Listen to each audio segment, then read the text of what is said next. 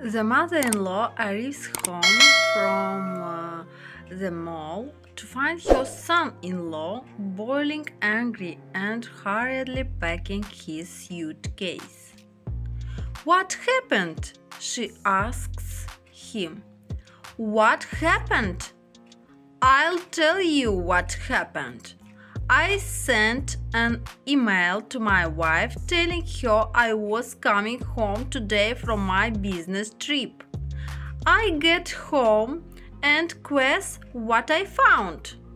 Yes, your daughter, my wife, with a naked guy in our marital bed. This is unforgivable. The end of our marriage. I'm done. I'm leaving forever." Calm down, says his mother-in-law. "There is something very odd going on here.